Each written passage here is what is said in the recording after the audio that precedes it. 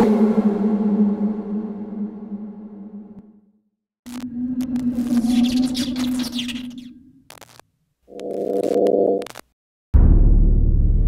not that last speech your heart takes when you're on the way out.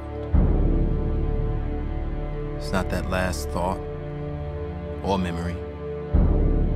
Those are the simple deaths, the easy deaths. But the real death is that tiny little dying you do after you're gone. When your name is spoken by someone else on this earth for the very last time. Which means my death came the day my platoon got back here. Which means that I'm a ghost now. There's something from the past that's come back to haunt us. 3 days ago, our chief financial officer was gunned down in the street. Yesterday, we got a letter from Sergeant Devin Carter, Marine Corps sniper.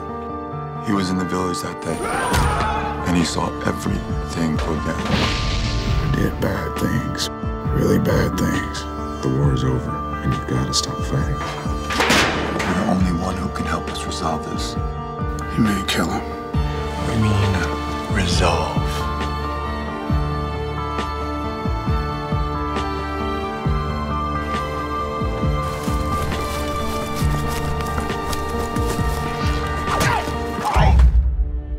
Drag me out here to play out some little game.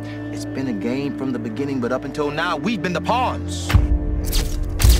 They're the ones that deserve to get it. They make us this way. What do you want? You're gonna tell me where Carter is. I'm not killing anyone for you. We did what we were told. Don't make us bad people. What's that? That, my friend, is a kill hole. That's the place that was there before the words were. That's where they come from. That's where they go. It's where you and I go when we're done here. It's where everything falls out.